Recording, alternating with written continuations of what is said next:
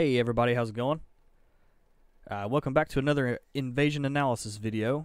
In this video we're going to be focusing on what you can do to not die to gankers as much as you usually would. I see it all over the place on Google and on Reddit and in chat in live streams, and people are always asking, how can I die less to gankers? Well, there's not really one answer for that, because there's always different kind of ganks and different people doing the ganks. But for the most part, you want to just not focus on one person. Say you have a teammate like I do in this video, right? So there's it's a 2v2. It's an even setting for as of right now. So what's best to do is for you and your teammate to pick one guy and fight that guy exclusively, pretty much. If two of you get on one guy, the other guy is just free to come up and backstab you or whatever, blender you. It can happen very easily when there's two or more people that can't hit each other. By the way, because friendly fire is not a thing for ganks, and it is for reds, so you have to be very, very careful. So that's what me and this red are doing right here. We were doing a pretty decent job of it, I feel like, but the other guys were pretty aggressive as well. So unfortunately my friend gets taken down right there. He gets caught in the blender, so I take my space back this way, and I'm trying to think about what I need to be doing. I'm gonna wait on another co-invader to go back in there. I'm not gonna go in there and just jump right back into the middle of the gankers and get blendered to death. That's what happens a lot to people, I feel like. They get a little bit too eager about going and fighting the gank, and they end up dying for it, and it can be frustrating. So I decided on a straight sword crossbow setup. Since there's two of them and one of me, I picked the crossbow and straight sword setup so I can pressure them from afar and up close.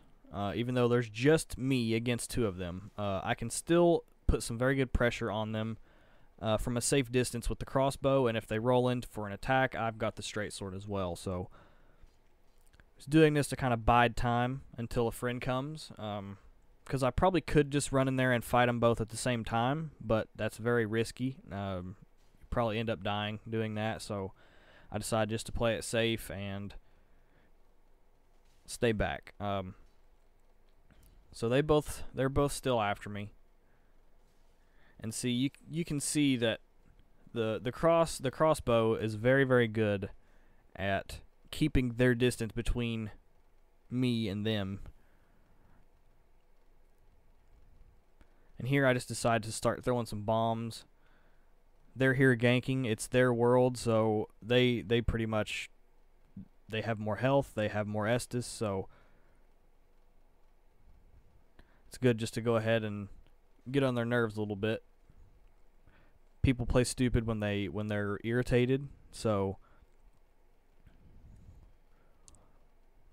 throwing bombs is a tactic I always endorse as a viable tactic toward from fighting ganks. So, and see right there, he kind of started getting irritated, so he runs in for an attack, and I punish him with a crossbow. They're very confident, as you can see. And they should be, because I am outnumbered, so, and they just killed my friend, so.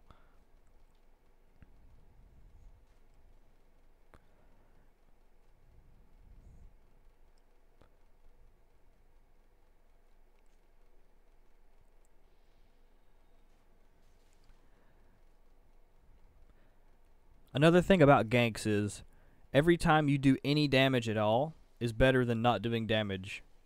So as you can see, I'm shooting these exploding bolts at these guys, and even if they're blocking, 74 damage it did to the guy blocking with his sword. So that's 74 damage that I would have otherwise not had in the case of me being passive and not shooting. And unfortunately, they decide to get very aggressive right here. And this is about where I start my downfall of this particular invasion towards these guys. So I see they're serious again, so I'm trying to run away and get some distance.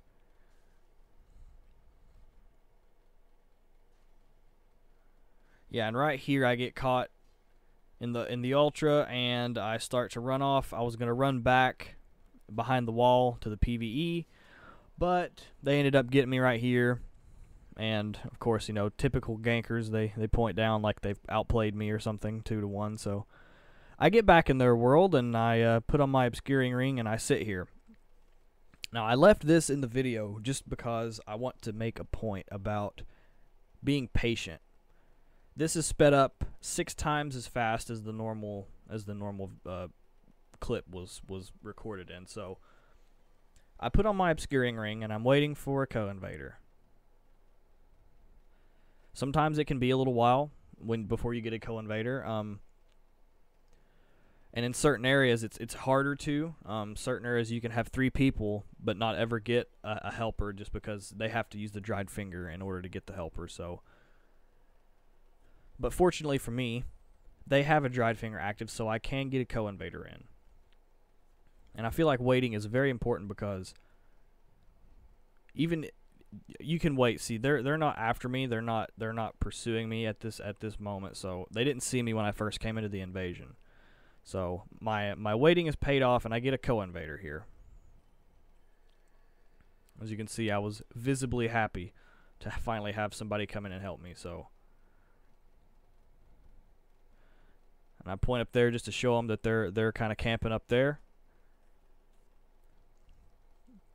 And right off the bat, I can see that this invader, I feel like he knows what he's doing. And they do a little surprise attack on us there. That was actually pretty funny. But they go full speed and trying to kill us again. So,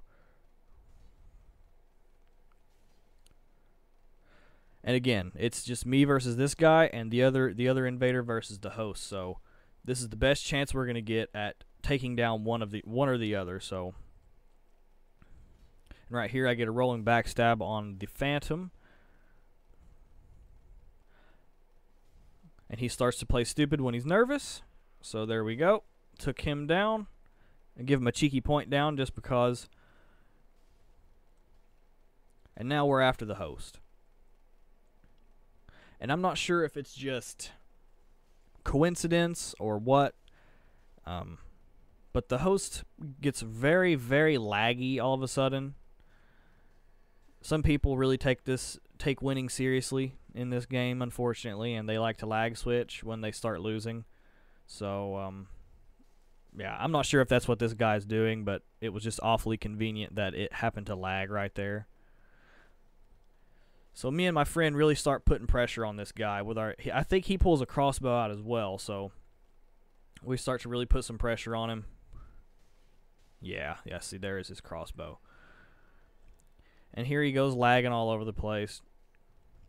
I feel like he was waiting for his friend's summon sign, but we get him cornered right here and get to take him down, so give to him what he gave to me, and the invasion's over just because I was patient and waited for a friend to come help. I feel like if I just ran in there by myself, I maybe could have won that invasion, but since I waited for another red to come in, it was a 2v2, an even match again, and we were able to take him out in the end. So thank you guys for watching. I hope you learned at least a little bit something about this, maybe some of you new invaders out there. And I'll catch you guys in the next video.